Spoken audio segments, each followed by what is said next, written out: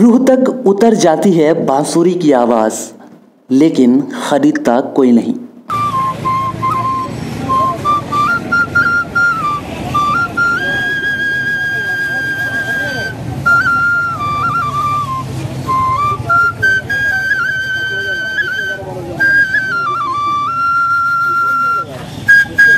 तकनीकी वाद्य यंत्र और मोबाइल इंटरनेट के युग में यह दर्द एक बांसुरी वाले का है। साहित्यकार फणीश्वर नाथ रेणु की धरती अररिया से कटिहार बांसुरी बेचने पहुंचे मोहम्मद फिरोज कहते हैं कि 25 साल से वो इस पेशे में जुड़े हुए हैं, लेकिन अब नए दौर के लोग बांसुरी तो खरीदते हैं पर बाजार पहले जैसा नहीं है। इसीलिए अब तो केवल मुश्किल से ही 2 वक्त की रोटी ही जुट पाती है। खरीदार सर बहुत कम मिलता है, लेने वाला तो बहुत कम है। अच्छा। देखने वाला ज़्यादा है, सुनने वाला ज़्यादा है। अच्छा। इस चीज़ को आदमी ऊँच करे, बजाए तो सब बजा सकता है इसको, मगर बजाए तब ना। देखता है, लिया, देख के रख दिया। आई बांसुरी का धुन एक ऐसा है कि मोहनी धुन है इसका धुन का कोई मोल नहीं है। समझिए सर।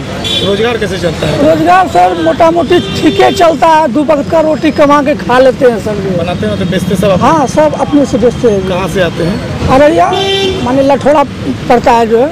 अच्छा। जिला अररिया हम लोग का है।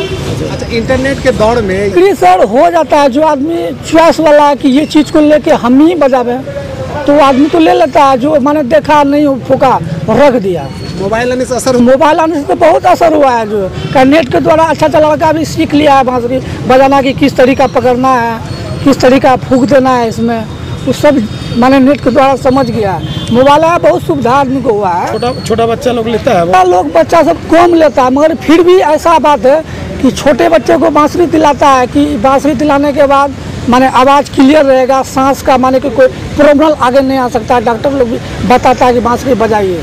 इसमें ऐसा बात कि बांसुरी बजाने वाला हार्ट की कोई परेशानी नहीं आएगी बांसुरी बजाने से।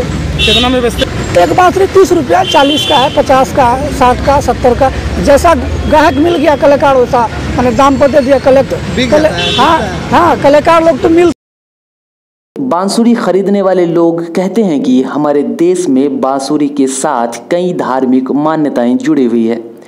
विदेशी वाद्य यंत्र के शोर के बीच बांसुरी का सुर दिल और दिमाग को अलग ही सुकून देता है। बांसुरी का महत्व आज तो क्या, ये तो परंपरा चलती आ रही है। जब श्री कृष्ण जो है रासलीला करते थे, राधे के साथ में ये करते थे, बांसुरी की धुन पर गौ माता भी एक बांसुरी की धुन पर आती थी और झूम झूम के उठते थे। पहले नाट्य कला परिषद बहुत ही चलती थी, रामलीला चलती थी, रासलीला चलती थी, उसमें बांसुरी से ही अन्य भी देहात के जितने भी सारे लोग हैं इस कला को जितने भी मान लिया जाए। कितना असर पड़ा इंटरनेट के अवसर पर? इलेक्ट्रिक वाद्य यंत्र बहुत ही सबसे बहुत बाध्य हुआ है, लेकिन इस चीज़ को बाध्य नहीं होना चाहिए, क्योंकि ये तो भारतीय मूल्य की बहुत बड़ी ये चीज़ है। ये चीज़ तो विदेशों के भी लोग आते हैं तो इनकी सुर को सुन करके उनको लेकर के जाते हैं। हम कई जगह गए हैं, देखते हैं कि पर्यटक सब भी आते हैं तो ये बांसुरी की धुन बहुत सुनते हैं और लेकर के जाते भी हैं।